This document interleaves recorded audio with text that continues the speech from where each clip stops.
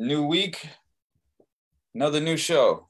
New live stream, and our shows are now available on Spotify and wherever podcasts can be heard. If you want to listen to just the audio, you can do that. Check out Nuance with Mike Scala and Jay Carter. Of course, I am Mike Scala, joined once again by Jay Carter, aka Timid, the hip hop MC, as well as the chair of BLM Tokyo. What's going on, Timid? What's going on with you? And also, they can check it out on the YouTube channel that we got set up, so they can get the replays of all of these videos. So jump over there and subscribe as well. That's right. Subscribe. Not only are the full episodes on there, but we also post clips. So if you subscribe, you'll see some relevant clips on your YouTube timeline. Absolutely. We're joined also this week by a friend of mine, William Ruiz, former city council candidate and primary opponent in 2017. So former rivals, but certainly a friend, and it's good to have you with us. Well, thank you, Mike. Thank you for inviting me to your wonderful podcast. And Jay, thank you also for extending the hand. It's my first time on, so I'm very interested in finding out what we could talk about that the public could actually enjoy and also learn from. Absolutely, and we do this as a public service, really. It's a podcast and video, live stream, all these different things, but we're trying to put information out for the people. Try to be entertaining too, you know, we're entertaining, but it's really about keeping people up to date in terms of what's going on in the world and locally too. Right. Sounds good. So we'd like to start off with something on the lighter side. And I know, Jay, you have something, it's kind of strange, but it's certainly lighter than some of the other topics we'll be getting into. Yeah. So Congress is holding a congressional hearing on UFOs. Okay. So, yeah. And there are a lot of people that hold certain, views and opinions on whether they think UFOs are real, but Congress is holding a hearing on that now. And I understand on UFOs. This isn't the first time they've done it, although it is the first time in a while. Right. I don't really understand why we're devoting federal resources to this. Maybe it's a matter of national security if we're really concerned about being invaded, hopefully not by aliens, but maybe by other countries covertly. I don't know. But we got enough ETs out there. If ETs out there flying around our airspace. Well, I'll tell you a funny story. A couple of years back, in Flushing Meadow Park, they used to have these big festivals where it was a Colombian festival, and I used to go every year. So one year, I told my wife, said, "Hey, you know what? Let's go to this festival and let's have some fun." Well, we get there and there was no festival. So now she's upset. It's like, "Well, you told me this," and I said, "Well, it was here a couple of years ago, so it's not my fault." So we decided to take the kids out to the swing. It's a big park. And you know that LaGuardia Airport is not too far, but the planes fly very, very low. So there was a plane flying by. And I looked up and I said to myself, I would hate to live here with all that noise. I mean, they're flying so low. And believe it or not, as I stared up to the sky, I saw something that looked like a UFO. It was shaped as a triangle. I mean, it was all the way, it was so far up. It was about that small. And at the time I had a very crappy phone. I tried to zoom in. I couldn't get it, but I had my eye on it and it was white. And it had little round lights in the bottom. Now, I turned around, I told my wife, I said, "Hey, look, if you look up here." So she's like, "Guy, you're losing your mind." I said, "I'm serious. It's right there. Don't you see it?" And before you know it, it moved like over there. And we had this big discussion. She thought I was losing my mind. I said, "I'm not losing my mind. I know what I saw." Anyway, the next day I went to my job and I went on a computer and I said, "Let me look for images." Now they showed you this long list of all these images and I found the one that I saw. Now, you're talking about UFOs, the states are talking about UFOs. It's something that I thought I saw. It could have been anything, but this was so high in the sky that you couldn't really see it. But I just happened to see that because it was like right next to a cloud. and then it suddenly just disappeared. It's like, but it's something that, you know, you think about it, and if you talk about it, people think you're crazy. So I never mentioned it to anybody until now. Now you just mentioned it to everybody, but the U in UFO is unidentified, right? So Right. It's real, because if it's not identified, then it's, we can't classify. We don't know what it is. It's unidentified. So we're trying. Yeah, and it doesn't necessarily mean that it's an alien craft or whatever. It just means that it's unidentified. And Right. one of the reasons why, I mean, of course, the public is fascinated with it, but there have been a lot of sightings from military of UFOs. Military pilots have made a lot of sightings, and they're recordings where they call it in on the radio of aircraft that fly out near them and take, you know, changes in direction that are just not consistent with any aircraft that we know of. And even astronauts have reported things when they're in orbit. So, you know, it can sound kind of crazy, but there are other sightings as well. So it's, you know, it's something to look into. You know, now, are we being visited? I don't know. I always thought that if time travel is something that we can invent, or we will invent in the future, then there would be people here with us now that have time travel from the future. But because we don't see that, that seems to suggest to me that humans will not invent time travel in the future. But they keep a low profile. Maybe. And if they do, Mike, I won't be around. Yeah. So we'll see what happens with the, you know, with the result of the hearing. Yeah, what came from it? Do we hear anything? Right. What's being discussed at the hearing? Yeah, they haven't really. I think they did close the doors on some of the stuff, and also, you know, our government's not the first. I believe it was probably about 10 years ago where Mexican government came out and said, you know, their encounters with UFOs as well. And so, you know, hey, I think it's better to know than not know. So, so yeah, hopefully, you know, Space Force can handle that for us. That's something you should just keep in mind, right? People talk about waste. I think there are a lot of people who are going to be concerned that we're wasting our money. You know, we can't take care of our people in the country, but we can spend money chasing UFOs. Right. Yeah, absolutely. Absolutely. I mean, there is also the potential for it to be a national security threat too. If it's a type of aircraft that our military doesn't know about from another potential hostile government, then they need to kind of keep an eye on that. I think that's the more serious side of it. Right. Yeah. Yeah. So, but speaking of serious, another serious week in the news. Of course, the past few weeks we had some very serious topics cover, and that's not slowing down with this incident in Buffalo, one of the most tragic situations that the country has experienced in a very long time. Yeah. So much to get into, and so many topics that really stem from that. I guess we just start with sending our condolences to those affected by such a tragedy. Yeah.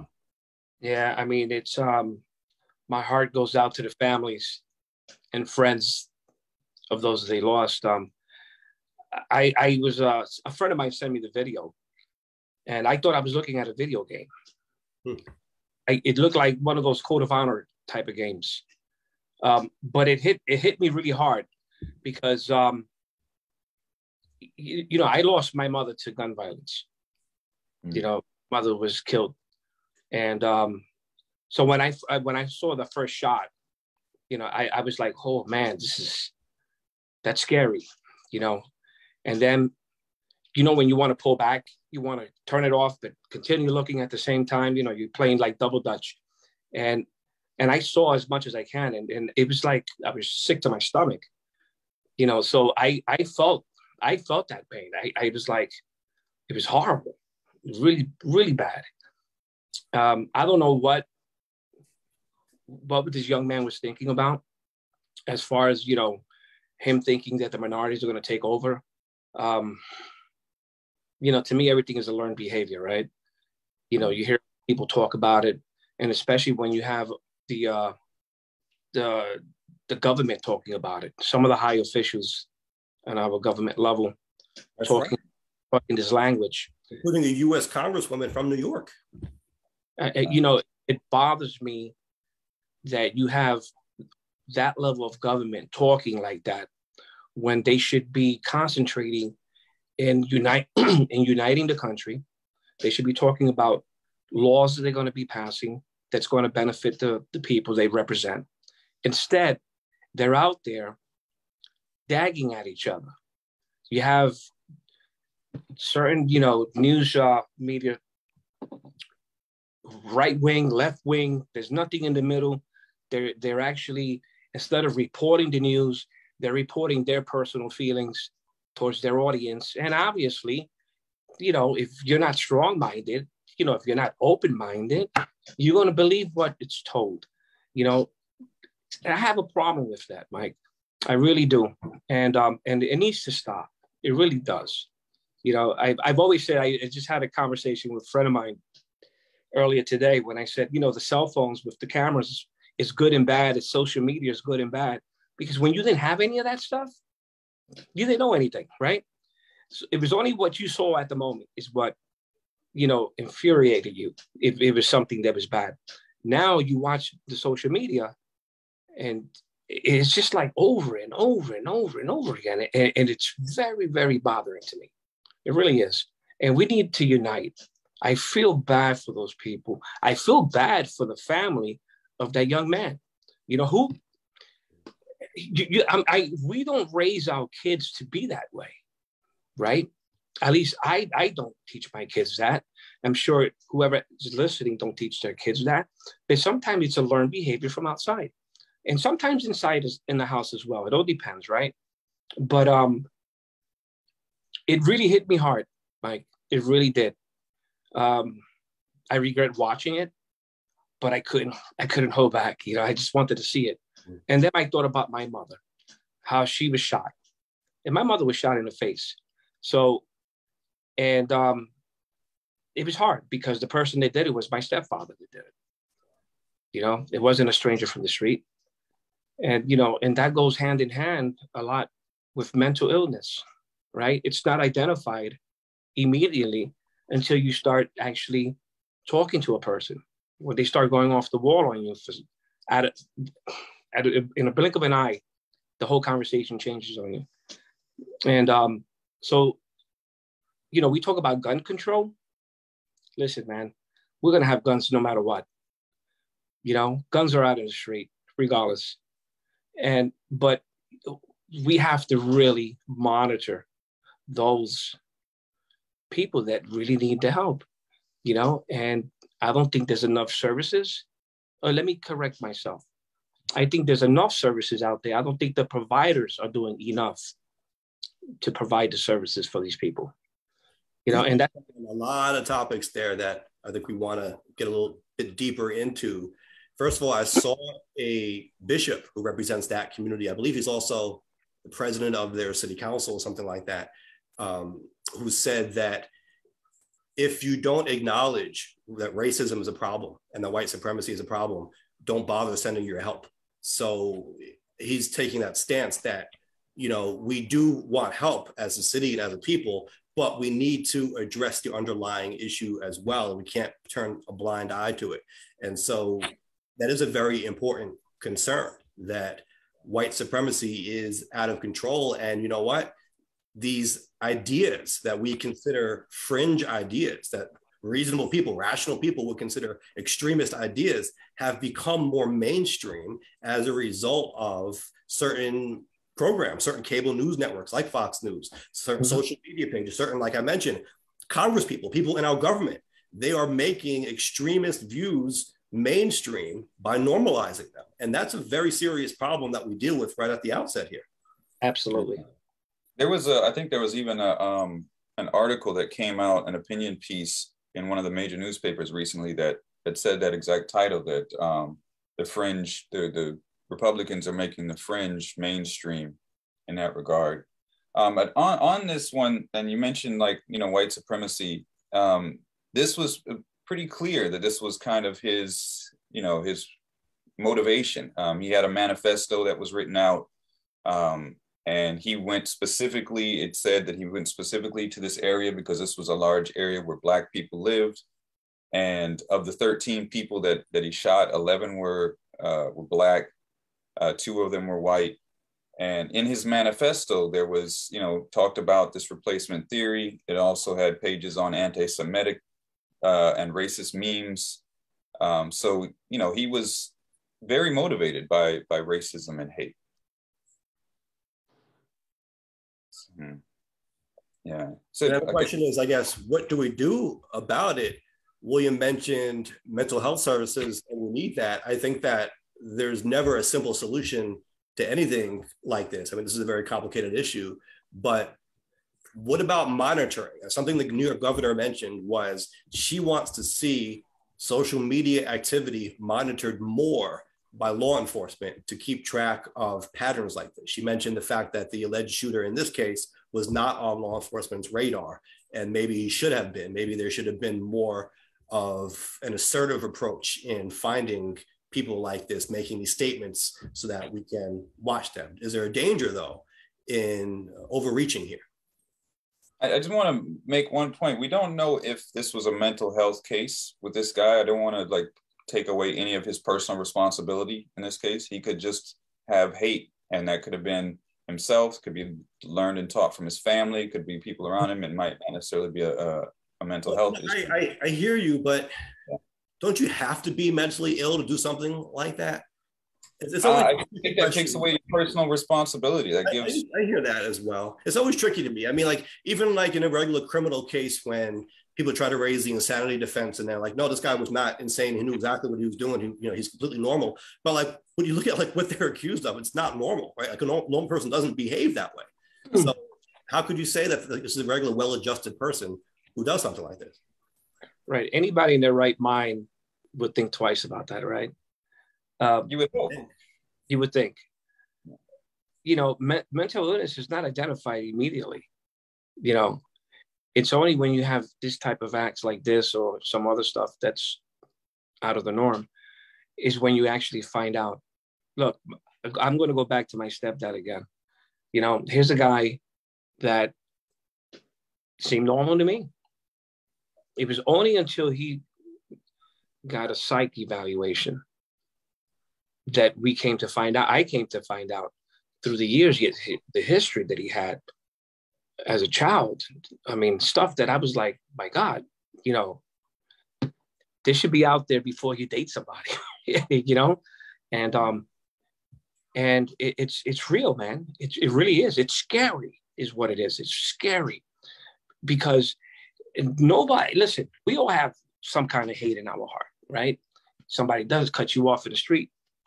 You start cursing, but are you going to go to the extreme and take out a bat and start beating people down?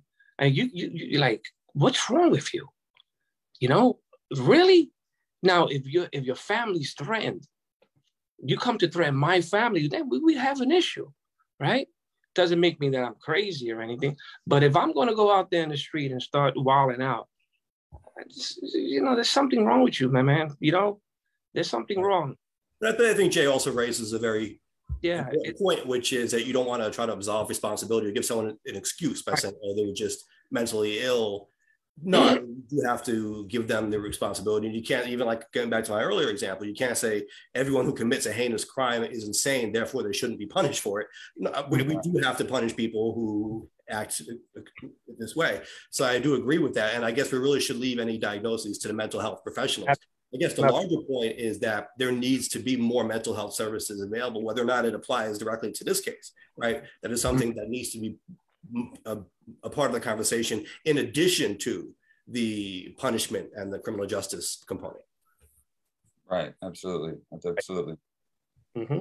So getting back to my question then, do we think that there's a danger that if we do more, if the government does more, if law enforcement does more to monitor social media activity, is there a danger of overreach and that people will be swept in who shouldn't be? And is that even a concern of us, or should it be a concern?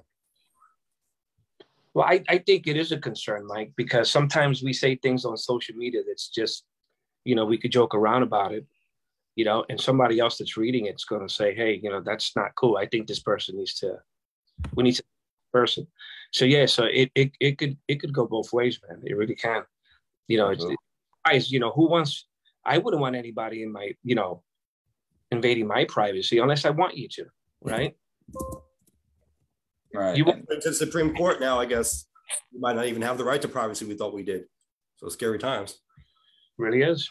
Right. And like you said, and you know, sometimes people say certain things, you know, you could be with your friends and they do something and you're like, man, I'm going to kill you. And it's like, you know, that's not what that means, that you're not literally going to do that. But if you start bringing in law enforcement and government on every issue, there could be, you know, like you said, an overreach. There could be an overreaction on certain things, like we're seeing with police being called out to mental health calls and they're reacting with criminal force. Instead, this person needs, you know, mental health counseling or some kind of talking down. So there is that danger of overreach, and then the idea of just everything that we're saying is being monitored by law enforcement is also very, very scary. And the things that people kind of complain or accuse countries like China and Russia and North Korea of doing, it's like, do we really want to think about that here? We've talked about this before. That really was always a liberal principle, right? The idea of privacy, essentially, that we shouldn't have the government breathing down our neck. That was always supposed to be, I don't know how it became a conservative idea. The script was flipped on that one. Right, because remember, when the 50s, the conservatives were, you know, with the McCarthy rules, they were talking about trying to get your neighbors to turn you in and listen to your conversations and breathing down your neck. So like, and then even after 9/11, the Patriot Act was originally put forth by the Bush administration. Of course, Obama continued it, but that was originally from a Republican president. Absolutely. So, you know, on the NYPD's website, I just wanted to bring this up. They actually do have something called SMART, the Social Media Analysis and Research Team. And according to their site, it analyzes social media for chatter, videos, and relative information in regards to active investigations. But then it says the SMART unit also identifies patterns and trends on social media, such as bullying, gang activity, and types of crimes, and translates the information into usable intelligence for patrol officers in the fields. SMART also collects and memorializes this information as evidence in police investigations. And then they go and they give presentations to the public and agencies on the dangerous uses of social media. So there actually is a branch of law enforcement that does this. The question is, I guess, do we want them to do more of it as a governor is calling for? Maybe that should be the poll question for the week. Yeah, that's a good question, Mike. It's a question that for so many people probably listening are saying yes or no. I think it's something that the audience, I think, should really, you know, put their 2 cents in this as well. Your audience. Yeah, so let's put it out there. I would love to see. Let's do it. The question of the week is, do you believe that the government should do more to scrutinize social media activity to identify potential problems? You know, Mike, and what's crazy is that, you know, Big Brother's always listening. Big Brother's always, I mean, if you have I have an iPhone and you could say anything you want, it'll pop up on your phone. You know, it'll pop up. You're looking for sneakers, Nikes. I have a story about this, and some people might think I'm crazy, like the UFO story, but I swear this happened to me. I went to the Bronx Zoo once. Now, I never Googled Bronx Zoo. I didn't put in anything about animals. I didn't type in anything about, I didn't take pictures. I just went to the Bronx Zoo.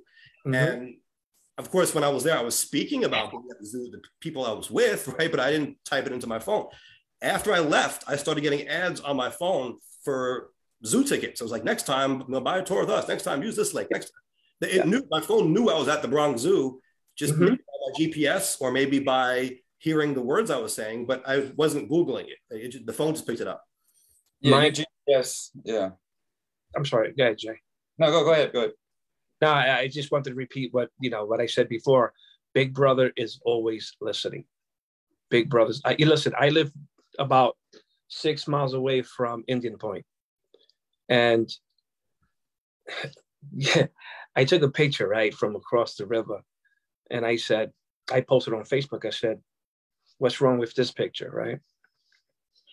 I had many thoughts. It's scary, you know. And before you know it, I am. There's this thread all about Indian Point, and I'm like, I don't know anybody on this thread. And it was like, oh man, let me just erase this picture, man, because it got really scary.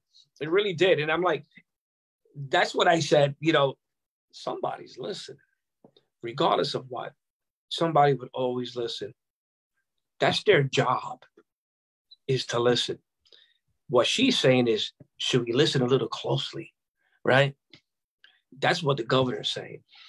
Now, again, Mike, I'm glad you put that out there, and hopefully we can get some answers from your audience. All right.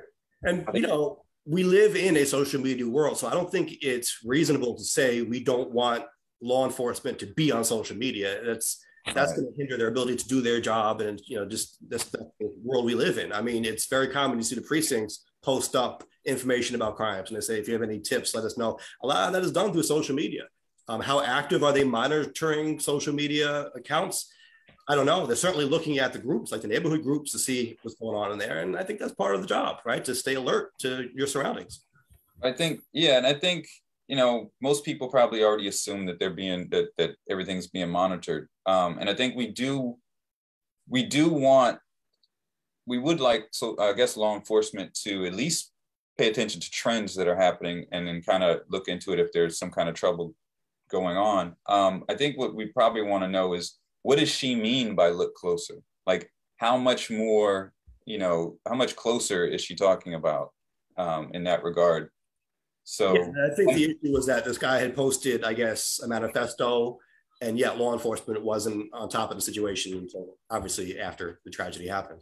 Right. And if you remember, like after 9/11, when Department of Homeland Security and all those agencies, NSA and such, were on such high alert, and there were these stories popping up in the news all the time where there was like a knitting club in California of like older women that got visited by Secret Service for just some innocuous reason, because they were just on such high alert on everything. And just these types of stories kept coming out. It's like, do we want that in regards to social media and social media posts when we're putting these things out there? So I think we need to define on how much deeper, how much closer they're talking about, and what exactly it is that they're trying to do in that regard. James in the chat says, I think the right became so concerned about privacy when they started banning Donald Trump from social media and all the people posting about conspiracy theories and all that. I think that's probably even longer though. I think a little longer, but I think that also probably, ramped up because people, the one thing the right has is they jump on a cause and they stick to it, and when that happened, their savior was banned. That rallied a lot of people. But somehow this idea of freedom and privacy got tied to the conservative idea of small government, which has been an idea of theirs, obviously, for a while, but they were somehow able to co-opt, so to take over this privacy, freedom from government intervention, and kind of align it with the small government philosophy, which really wasn't the case, I don't think, maybe 10, 15 years ago. Yeah.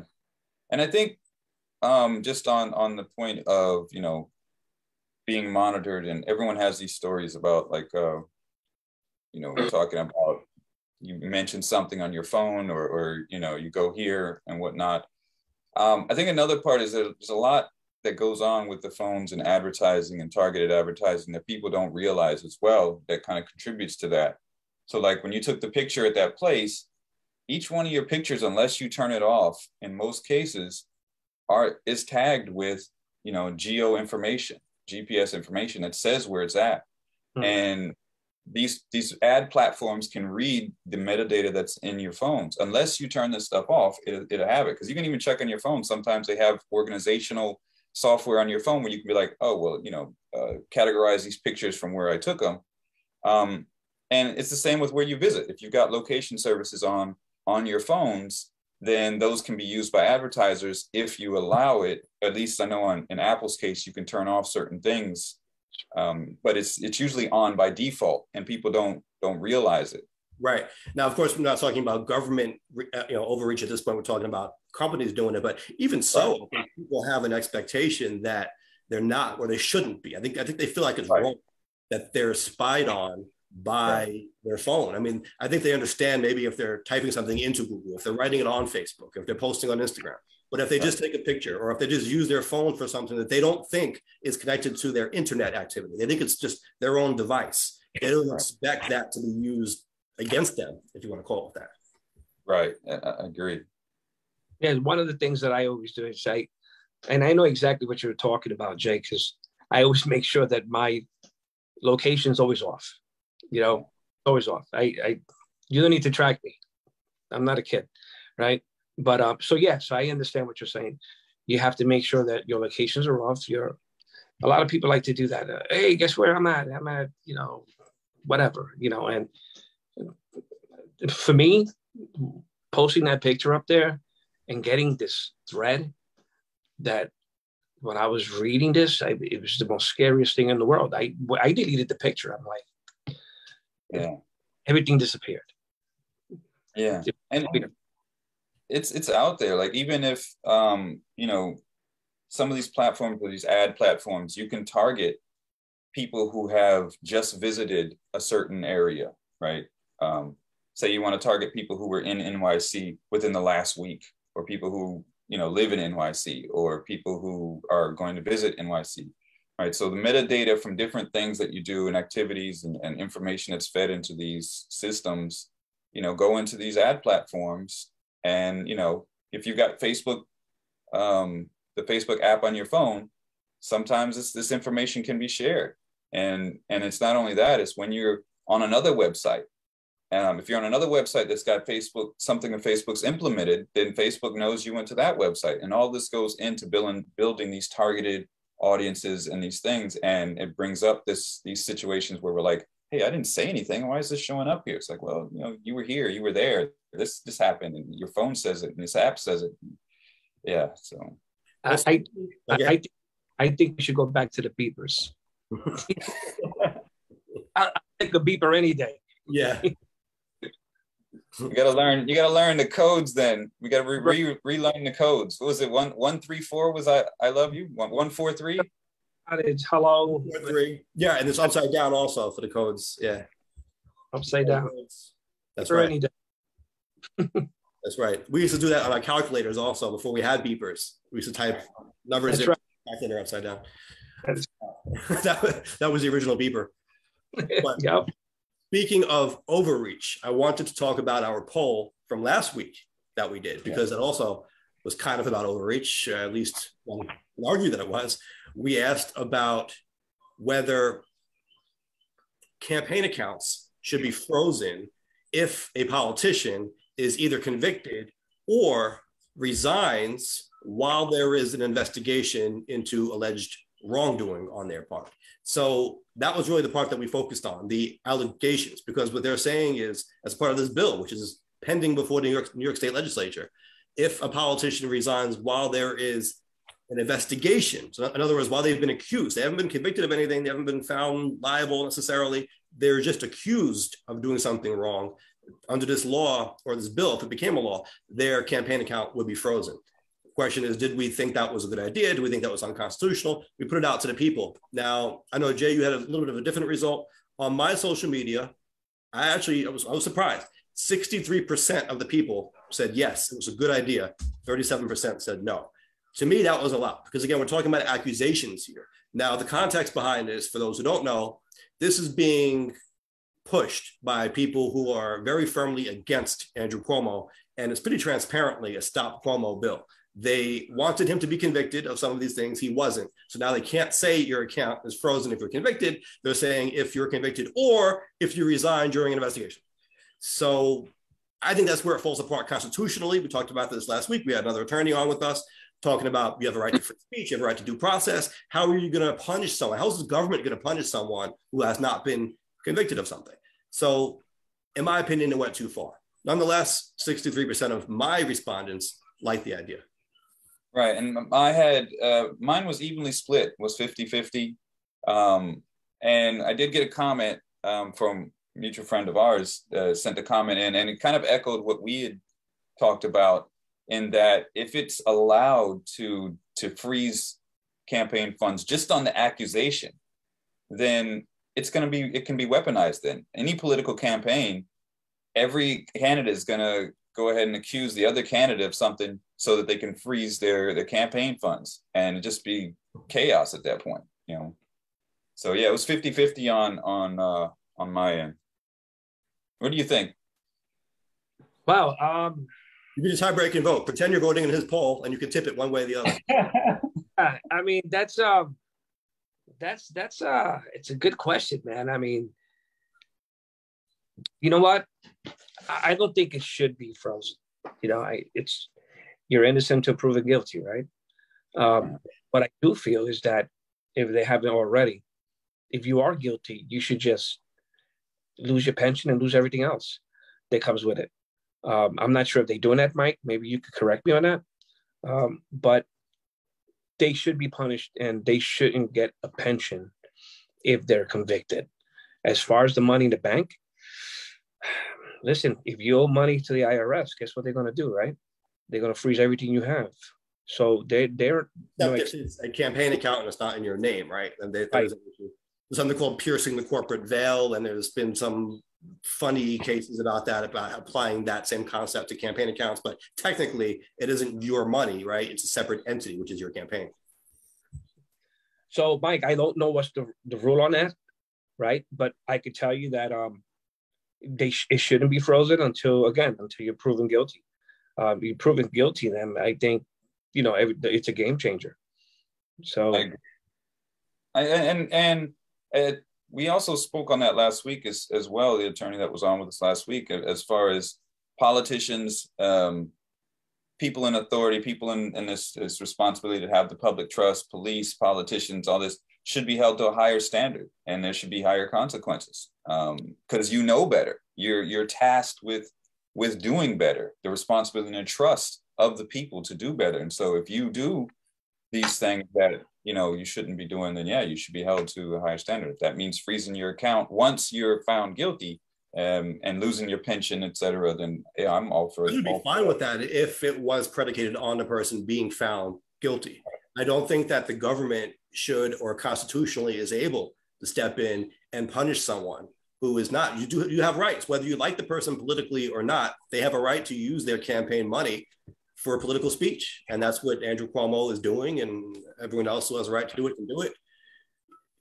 You know, it's just part of the game. And right. If they're guilty, yes, absolutely. Punish them, and punish them to a higher degree than you would punish someone who doesn't hold the public's trust. I agree with that as well. But there's also the idea, and this was brought up last week by our guest, that once you do your time, once you're, let's say, off parole or off probation, whatever your punishment was, shouldn't you get your rights back? I mean, in New York, we allow people to vote again once they've done their time.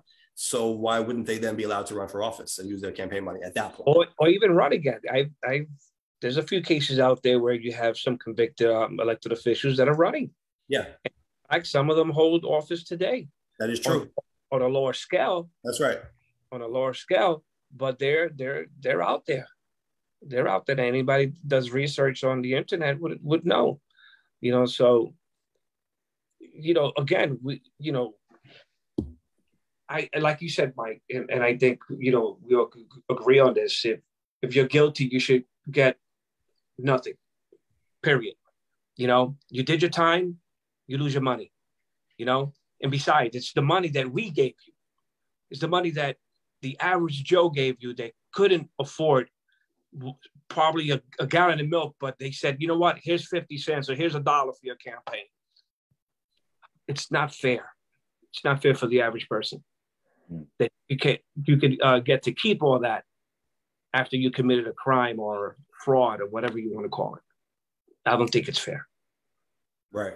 That's my opinion, though. No, and I agree. It kind of relates to an article that came out yesterday. There's a Supreme Court decision that ruled in favor of Ted Cruz, and it was a case involving the use of campaign funds to repay personal campaign loans after the campaign was over. And so they wanted to put forth a cap on it. And the Supreme Court struck it down. Ted Cruz was against putting a cap on it. But that could also be an issue. Like you said, they're not their personal funds, but if the campaign is over and they want to use this to repay campaign funds, there's that potential for, basically money washing. If I take a loan from Scala at $1 million and he's like, okay, well, 10% on the loan. Okay, we've cut a deal later that we're going to split that. After the campaign is over with, I pay you back, $1.1 million, and then we split the 50. Now that money is free and clear mine. It's no longer, campaign stuff. But the thing is, after a campaign, you often do have debts. And sometimes, in fact, you have to raise money, which is very difficult and embarrassing for a lot of people to do in the first place. Imagine having to do it after the campaign is over. And now I've got to do a fundraiser. I'm not running for anything. I'm just raising money to pay off people that I owe during the campaign. True. That's true. And most of the time, this is what you get. Zero. Nobody's going to give you money if you're not running. Right. I know, correct me if I'm wrong, Mike. State, Senate, and Assembly, I know there's no matching funds. Not yet. But they also don't have to, after their campaign is over, if they lost, they don't really have to. It's not like city council that you have to go back and show all these receipts and you did this, that. The audit is not as crazy, but the reason for that is the matching funds, right? The city wants to know what you did with every dollar because it's public money at play. Right. Once the state goes to the matching fund system, I'm sure you're going to see stronger audits at the state level as well. I think it'd be a game changer for sure. Yep. I think the public would probably want those audits as well, because like you said, it's the public's money. They want to know, make sure that's being used. They run for office and they go through it, right?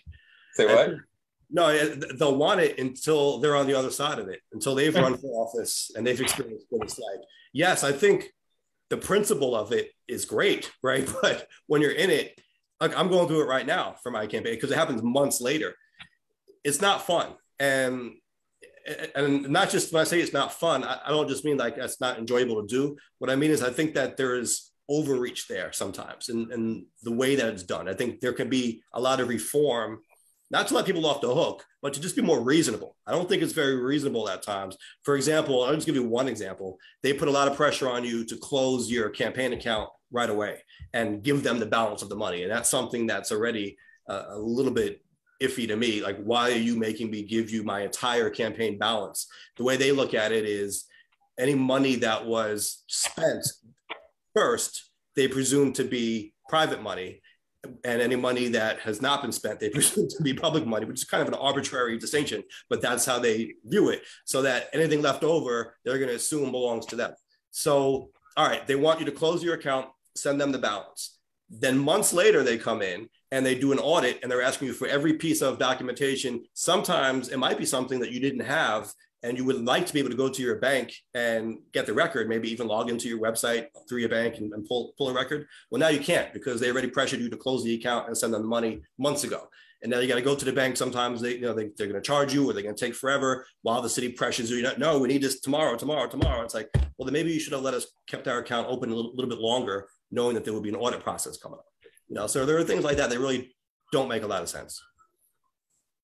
Yeah. That's politics. That's why a lot of people don't like politics, Mike. It's just, I mean, that's on that side, right? Then you have the other side. But you're right. They scrutinize everything you do.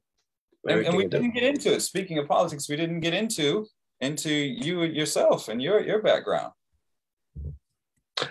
My background, well, I was into politics for many, many years. I got into politics back in 2000. I was in college. And then, it didn't work out for me. I guess it wasn't a perfect match, right? And I went a different route. I'm actually now the CEO for a non-for-profit. I spearhead 2 homeless shelters with children. And that's been my passion ever since. It's helping the children and helping the families get on their feet, making sure that they're properly housed, making sure that they don't come back into the system again. I have a big staff. I have 138 employees, and I micromanage everyone. And and that's how I keep myself, and keep them out of trouble, because you have to make sure that you are providing the proper services for the people, right? You can't mandate anybody, but those that want the service, you have to give. You really do have to give. And I know that nobody wants a shelter in their backyard. I get that. I completely understand. But, and everybody blames the Department of Homeland Services and this and that.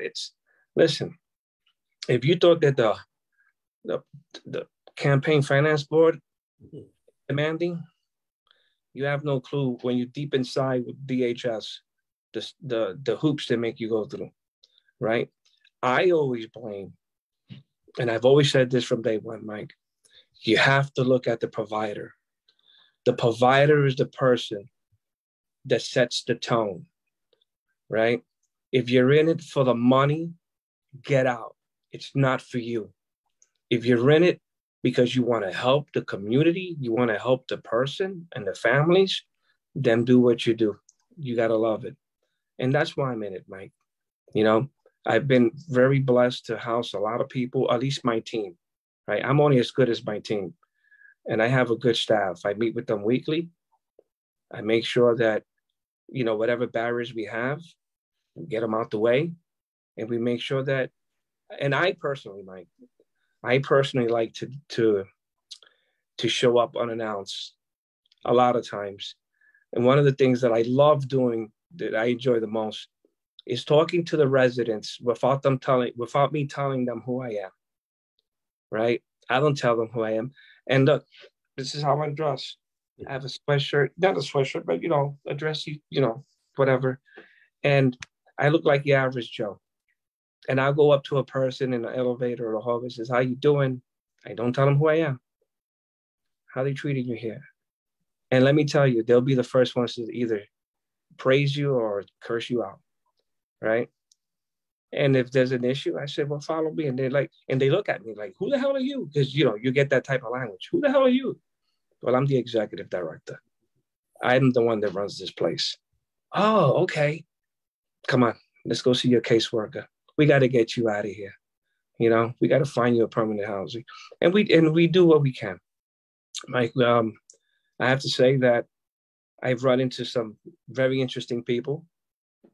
And I've also ran into a lot of very nice people that are just going through the emotions, and they getting back on their feet again. And those are the people you have to help. We can't paint everybody with the same paintbrush, man, because it doesn't work that way. It really doesn't. I have a very strong passion for the job that I do. I know a lot of good people in DHS that really care a lot. And believe me, if something happens, the smallest thing, I get a phone call. I have 2 buildings, one in Bronx, one in Brooklyn. In one building, I have 120 cameras. In the other building, I have close to 100 cameras. And all those cameras are on my phone. And if you look at me right now, I look half dead. It's because I sleep at night looking through my cameras. And if God forbid, I see somebody nodding their head like this, I make that phone call. And there's been times, and mind you now, I live far. I live very far from my job. Yeah, you're hearing this? We were just talking about Big Brother is always watching you. We have Big Brother on the show. Yeah, that's right. I'm always watching, man. I'm always watching my guys, making sure that everything's right, Mike. There's 2 things that I'm afraid of, Mike. And I'll tell your audience this. I'm afraid of the cops, and I'm afraid of the New York Post, and believe me when I tell you, those are 2 entities that I'm afraid of. And because of that, and not only because of that, but because I have the passion to really help out. And if anybody out here is listening and you have a shelter and you feel that shelter is not doing the proper thing, every shelter has a board of directors. Reach out to the board of directors, because the board of directors is is the CEO's boss. Those are the people that don't get paid. So they'll believe me, they'll beat the hell out of you because, because they want to make sure that you're doing the right thing. It's oversight. You have to have oversight. Because you have a big responsibility there. The danger of having someone who does his job as well as you is that you might make it too nice for people and they don't want to ever leave. Yes, Mike. In fact, every apartment that for every person that moves out, I repaint the apartment. I do everything. You walk in there and yes, and there's been times when people don't want to leave, So, and I hear other people say, well, you shouldn't make it so easy for them. No, that mentality needs to stop. Yeah. It needs to stop. That mentality needs to stop. They deserve a good apartment. If I'm providing them an apartment here, good. This is what I expect from my housing specialist. Okay, this is what I expect from them: a decent apartment in a decent neighborhood with their schools, where there's a playground for these children. Okay, because us adults, we could be here today, gone tomorrow, right? But it's the children that we have to think about, Mike. Those are the ones. That's our future. I micromanage everybody. We have a Board of Ed, Department of Board of Ed on site. Just to let you know that for every families with children, every shelter of families with children, they have a department with the Board of Ed. And I sit with these guys every Friday, and I want to know the attendance of my children. I want to know who's going to school and who's not. Because I and my caseworkers and my team will be knocking on your door, making sure that your kid go to school.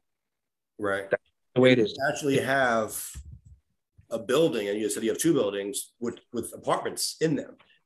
And that's important. You see some of these contracts that are not for apartment style shelters, but they're just really like warehouse style shelters. And in many cases, they're paid more per month. The providers are paid more per month than it would cost to put them in an actual apartment. And that becomes an issue. Well, yeah, I mean, if it is an issue, Mike, it is, but I don't know how the system upstairs works from the feds down, right? If that's the way they work, then they work backwards, to be honest with you. And I completely understand what you're saying when they pay a night so much money when they could give it to someone else as a rent an apartment. Well, yeah, and I would rather see them in a facility like yours even than some of these dormitory styles, right? You've been to my facility, Mike. I have. Beautiful. I mean, for a shelter, I think it's really nice. Well, one of the things that I tried, Mike, is not to make it look like a shelter, right? Look, I could have my job today, tomorrow my house could burn down. I could be in a shelter myself, right? The last thing I want is to sleep in somebody's shelter that smells like urine. That smells like anything that you don't want to smell, right? That's not the way it works here. My place here, my shelters, if they don't look like a regular apartments, there's no metal detectors, there's no scanning, none of that stuff. But I have my own security, Mike. I don't sublease anything. We have our own security. And believe me, I'm on top of everybody, or I'm on top of all my directors, but my housing specialists, that their job is to make sure they find the proper apartments for these people. They better be right. They better come correct, because I will spot check you. I have no issue with that. I have a car, man. I'll drive anywhere, and I'm hands-on. I'm hands-on, Mike. I'll get busy with my maintenance guys. If we got to go up there and cut the grass, we got to go up there and snow blow anything, I ain't afraid of work. Well, a couple of things. We talked about audits. I think the DHS really needs to be audited more than anyone. But when it comes to Ruiz, I can vouch personally that he's on top of his game and he is above board, and he is really the model person that you want involved in the system. We need more people like William Ruiz, I think, in the system. Thank you, Mike. And believe it or not, you have the state, and then you have the city. Then you have the providers in the bottom. You have OTDA. I can't right now. The Office of Temporary Disability Act, something like that. They oversee DHS, right? And then DHS comes down to us. So they get audited. I mean, the audits come from like this, Mike. It's like it trickles down. It really does. And I'm a stickler when it comes to paperwork. My CFO doesn't sleep at night. This guy texts me every morning at 5. I tell him, bro, get some sleep, But again, audits are very important. Audits are very, very important. And I'm glad right now that DHS is cracking down on those providers that think they could get over. A couple of them have gone down already because DHS is on top of them. I praise them. Kudos to DHS. Well, that's what we need more of. In fact, it goes back to our taxpayer money, right? We want to make sure that it's spent properly and not wasted, and there's no corruption. And we want to crack down on that to the extent possible. So definitely need more like Will, who are good faith actors in this. One of the things, Mike, I'm sorry. One of the things that I tell DHS, and I usually talk to the second person in command besides, the commissioner, the second in command. And I tell her, I said, do me a favor. I want you to come visit me. And the second favor I want you to do is don't tell me when you're coming. Surprise me. It keeps you honest, right? You keep yourself honest by doing that. Absolutely. Come see me at any time. Pop up. I don't care. I'm not afraid of you coming down because I know that, I'm the sheriff in town, man. I'm the sheriff in town. That's important. Is there, where can people go to find more about your organization and what you do, or even to get involved, or, Yeah, I have a website. My website is HighlandParkCDC.org. You're going to find a few of those in different states. They're not mine. I'm here in New York City.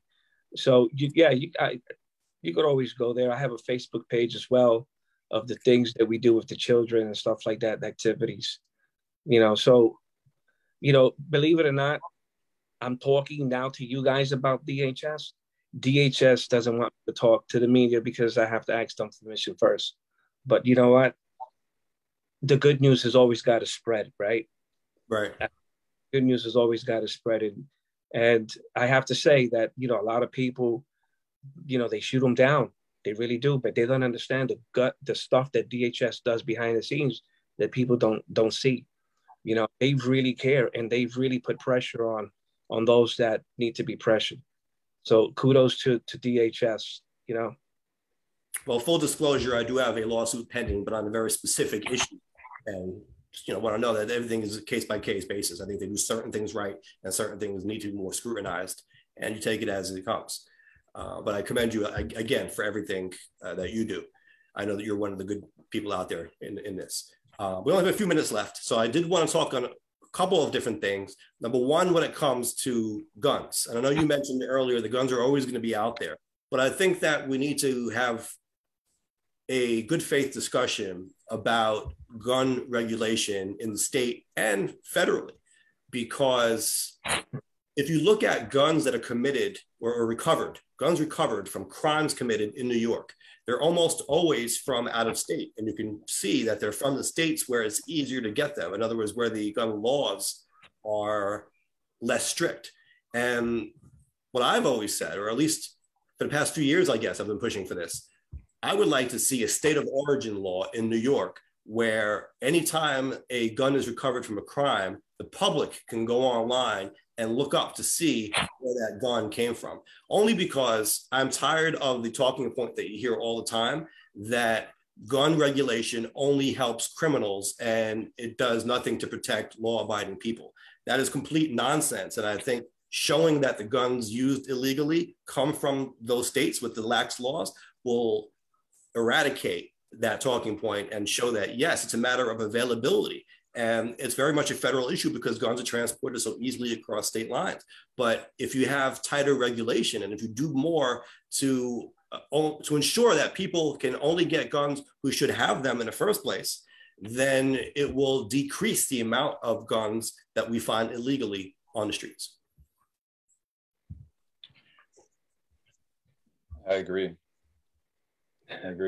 I think there definitely needs to be more things in place. And like you said, with the New York law, most of it's coming from over state lines, and then that brings a talking point to those people saying, well, look in New York, look, it's they got gun issues there. Well, no, it's because it's coming from somewhere else. So guns are not native New Yorkers. I've heard this so many times over recently. They're saying that, well, look, New York has tight gun laws and there are so many guns on the street, so the gun laws do nothing. Where are the guns coming from? And they're not coming from other states with laws like New York. They're coming from Virginia. They're coming from North Carolina. They're coming from Pennsylvania in some cases. But look at the laws in those states. You know, people talk about 3D printing now and that kind of stuff. You know, but come on, let's have a serious discussion about these guns that we're finding are mostly guns that are originally bought in stores or by manufacturers in other states where it's easier to get them, and then they're smuggled in. So it's a matter, again, it's a matter of availability and showing where they come from. People really aren't pulling most of these guns out of a printer. They're just not. Right. You know, Mike, I have a few friends that are former cops. And they said, you know what? If New Yorkers were allowed to carry guns, maybe the crime would go down, right? But we're not Florida. You know, what do you think about that? No, I don't think that we should have everyone carrying a gun. And to me, that's not the correct approach. And empirically, that's not going to lower the crime rate. I think that's just going to lead to more fear, people being on edge. It's like you want to turn it into the Wild West. It's like you said, that's not what we are. It's not what we value here. People aren't going to feel safe knowing that everyone has a gun and more guns. Again, and to me, it's about the number of guns floating around. So if you're saying that we all should have guns, you know what that means? Again, this means that more criminals are going to have guns. People don't understand that. They think that all the criminals already have guns and all the people who are law-abiding don't or can't get them in New York, or it's too hard for them. But that's not the case. It's about the guns that are floating around. If you make it easier for everyone to have them, then more people who shouldn't have them are also going to get them. Mm-hmm. Right, and then you get on the other side of that story, Mike, where people say, well, you know, if that guy carries a gun, maybe I'll think twice about robbing them, right? So just, yeah, I mean, there's two sides to the story. I mean, listen, I'm against guns completely. I'm against guns. How you want to be around a gun, you know? But yeah, it's a discussion that a lot of people that I've come across where they're like, well, you know, if we had guns, they'll think twice about robbing us. You know, I'm like, well, you're legal to have a gun. You're a retired cop. You can carry a gun. You know, I can't. So you could say that. But and if I could, I wouldn't do it, Mike. You know, I have children. I don't trust guns. And it also brings up another thing. If it's if everyone's got guns and it's open carry or even concealed carry, if the police are already on edge now when stopping people, how much more on edge are they going to be if they think everyone is armed? It's a recipe for disaster in that you know, in that situation. You're just going to make people more afraid to interact with anyone. It's, you know, and then it's going to, in turn, I think, lead to people being more aggressive because they're going to use offense as a means of defense, right? They're trying to protect themselves. So that's like, let me be the aggressor first before they can come at me. Right. And then there's going to be the false bravery now that you've got a gun, and there's going to be more of that that's going to go on. And then you got more people that are going to get caught in crossfires from, you know, two people doing this. It's just, yeah. Think about women also who are already afraid of men coming on too strongly. You know, what if there's a concern that everyone has a gun? You know, how are you going to politely decline someone coming on to you if you think that they're armed? Yeah. Right. She'll pull the first trigger like, no, buddy, it ain't happening. No, you're right. It's scary, then. It really is. Yeah. But I don't know, a lot can be said on this stuff. Of course, I am an attorney. I respect the Constitution and the Second Amendment. I'm not saying that no one should have it. I'm saying smart, and we have to have common sense. And I just hate the idea because it's wrong. It's factually wrong that only people who want to commit crimes have guns, and gun laws only affect the people who don't want to commit crime. That's just nonsense, right? It's a matter of availability. That's why if I can get one thing done in my time in public service, it's that. It's eradicating that myth. Again, look at where the guns are coming from. They're not native New Yorkers. I think that's an important point to make. But in the very last couple of minutes here, I did want to give a brief update on the redistricting situation. I know I've said in prior weeks that all the election law work that I did was not because the districts were all thrown out and we're starting all over again. Turns out that's not entirely true. And I'm actually relieved to hear that the work that I did is going to count, because the latest ruling that came out, this is like so sloppy, but the latest ruling that came out was if you made the ballot originally before the lines were thrown out, you can still be on the ballot under the new lines. You just now have to pick which district you're running for, which is a very strange way to do it, but that's what the judge said. So if you were running for state senate and you qualified, you were not thrown off the ballot, right? They judged you on the ballot. There are no lines anymore, but as these new lines are coming out, you can say, you know what, I'm gonna run for this new seat now. They've got to do that. I mean, if they're going to honor those existing positions, they have to do something like that, because the lines are all changing. So you can't say you can only run for the seat that you were going to run for before, because that seat doesn't exist anymore. They're all new lines.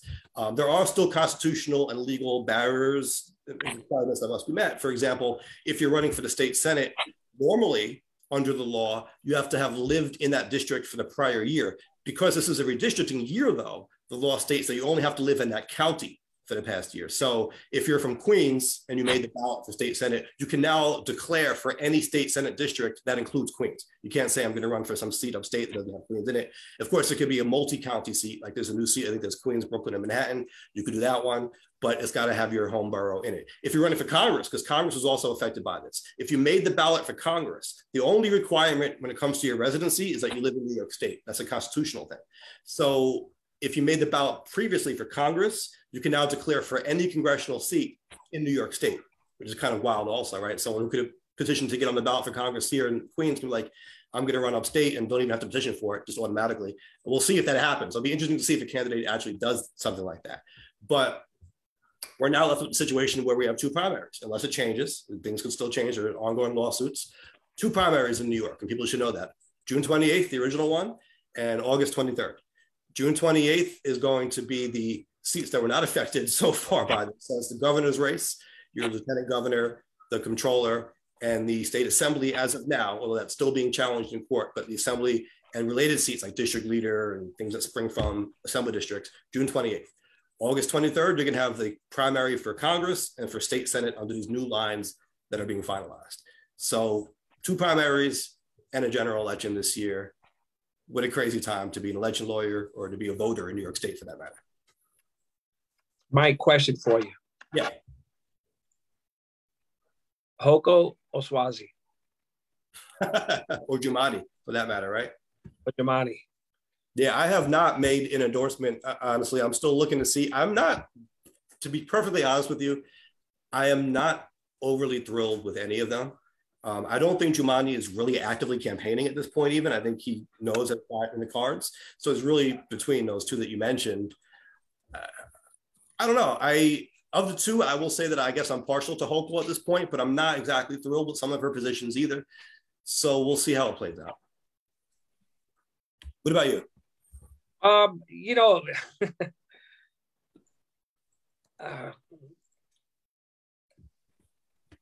I'm thinking possibly Swazi. You know, I think he's out there hitting. He was out in Woodhaven just recently. You know, I'm not sure if you're aware of that, but he's hitting the campaign, and I think that Holko, you know, she's so I have so much to say. I don't know if I want to say it, you know, but hey, fair enough. Say what you gotta say. You know, she's picked her running mate from up here, from upstate, Delgado. I think she's. I had a rap song about Delgado. The same guy, or just the name? No, the same guy. Look at that. I dealt with his lawyers in court. I beat his lawyers, and he's going to say they're not his lawyers. It was, you know, when he got the Democratic primary for Congress, the right. Lawyers came in, and it's like, you know, he's going to have that plausible deniability and say he didn't hire them. They're just working on his behalf. But they were there trying to, quite frankly, change the law to make it easier to kick people off the ballot. And I was there to step in and say, no, you have to follow the law. You have to follow the process. Fair play. Someone doesn't qualify for the ballot, they should not be on the ballot. I totally agree with that. But you've got to do it the right way. They were trying to expand the law to make it so that even if you didn't serve them properly, they could be knocked off. And I said, you got to put your foot down somewhere. The service provisions are in place for a reason. If you're going to knock someone off the ballot, at least follow the process. Right. Picking Delgado, which is he's from up north. He's not known in the city. He's not known downtown, what we call downtown. He's not known, and I think that I think she's running on the last name, because it's Hispanic last name. So that's where I think it's probably going to help her, right? But you also have Swazi. Swazi's running with Diana Reyna. And Diana Reyna. Primary, you don't see that. I mean, you can get information from the campaigns about their tickets, but they're separate primaries, right? So when you go to vote, you're not going to see them together. Right. And that's going to be challenging because you have two Spanish people running for that same seat. Diana's very well known up here in the city, right? And this is where you get your most votes, right? You look at New York State, and people say, wow, New York State is big, but it's mainly land, And if you come up further up north, Mike, you know this better than anybody, the homes are separate from each other. Do they have projects up here?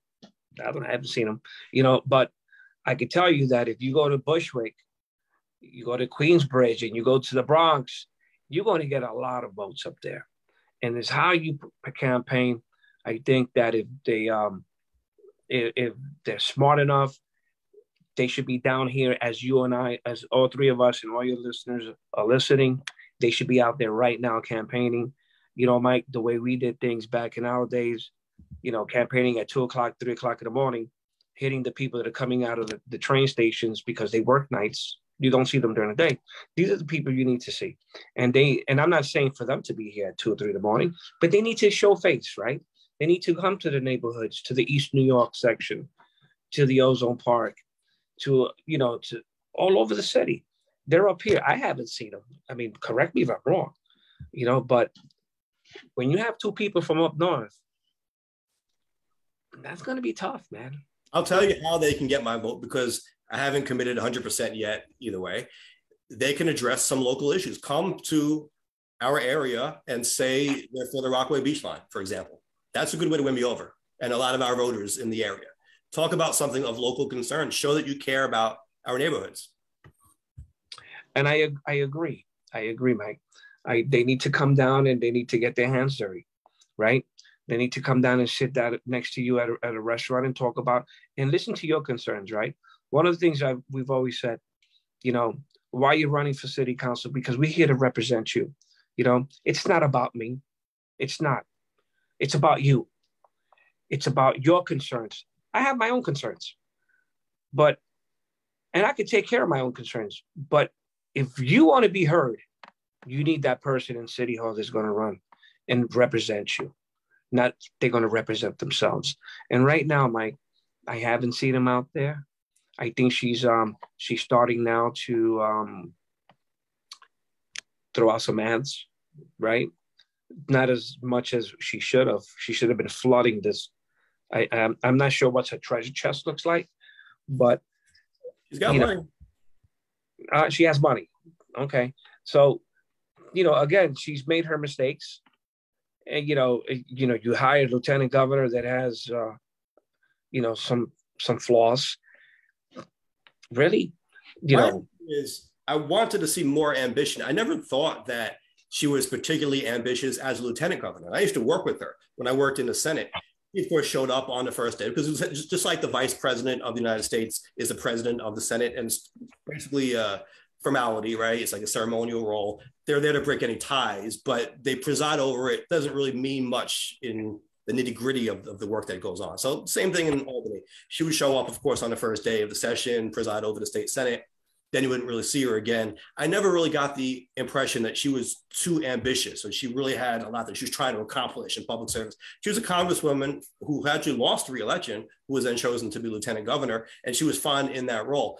But since becoming governor, I'm still waiting to see that fire. I want to see that she really wants it. You know what I mean? She's happy to have the position, but what does she want to achieve? When she leaves office, what New York is she trying to leave behind? What does she want her legacy to be? What does she want to say she got accomplished during her tenure? I'm not sure I have that from her yet. I think people want to see that or hear that from candidates, to what's your reason for being here? What is it that you're going to do? What do you want to do? So I think it's very important. Suozzi never came across as too genuine to me. He seemed almost too measured. The kind of politician you would see on TV stereotypically in movies with every hair in a perfect place and just, you know what I mean? Like people want someone more real. And I'm not saying he's not real, but I think he would need to show that side of him more, an authentic side, not someone who's just completely measured. Like you look at the poll and everything and say, that's going to be my position on every single issue, or, you know what I mean? Like be genuine. Right. Well, let's see what happens in, what is it, June? Let's see what happens, man. As of now, and that could get, and I made this point also, I'm sure there will be lawsuits on this. Those petitions for governor, and I'm not saying you bring a regular election law invalidation proceeding to knock them off the ballot. What I'm saying is the entire process, the entire election for governor, which is scheduled for June 28th, to me is invalid because of the fact that the petitions are based on the congressional lines. You have to get signatures from half the congressional districts in the state. We don't even have congressional districts now. Those elections got moved to August. So why are we still having an election in June based on congressional districts on petitions? Mike, politics. That, Mike. But it's going to be an interesting race, though. Can't wait. Hey, may the best candidate win. Absolutely. Appreciate you being here. Just for, we do have to go, but just before we go, really quick, you have Republican candidates now saying that they want to bring back the death penalty in New York. Oof. That's a big conversation too. Yeah, that's I don't know, Mike. I think that we used to have that at one point, right? We did, and it was declared unconstitutional because of the way it was done, where jurors could vote between the death penalty or life in prison. And what would happen is they would often choose the death penalty, even though they wanted to go with life imprisonment, but they went with the death penalty because the judge could determine if there was parole or not. And the jurors a lot of times said, we would rather have life with no parole, but you're not giving us the choice of parole or no parole. So if we go with life, we're afraid the judge is going to give parole. And instead we're going for death. So they were sentencing people to death they really didn't think deserved to die because they were afraid the judge was going to grant them parole. And so the whole system was deemed unconstitutional on those grounds. And we don't have it anymore. Federally, it still exists, but for state level crimes, we don't have it. But I don't see it coming back anytime soon, even if a Republican wins. I don't think that's going to happen, Mike. I don't think a Republican has a chance in hell of winning in a Democratic state. But one caveat: what if there's a certain third-party candidate popping up? Correct myself. We did have a former Republican in a very Democratic neighborhood. It could happen, but there is polling out there that shows that if Cuomo runs as a third-party candidate, right, it basically makes the Republican neck and neck with the Democratic nominee. Right, I think he's running. Is he going to run on the independent line, Cuomo? Or is it something? I think that was the rumor out there. I'm not sure how true that is.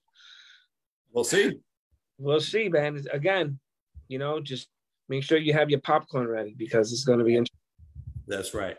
Well, thank you, Will, for joining us. And we have a lot to cover, and time went by very quickly. Thank you so much. Get you back on here again as well. Well, thank you so much. Just reach out to me in advance, and I'll make myself available again. All right, excellent. Thank you all for tuning in. We'll catch you next week. Thank you.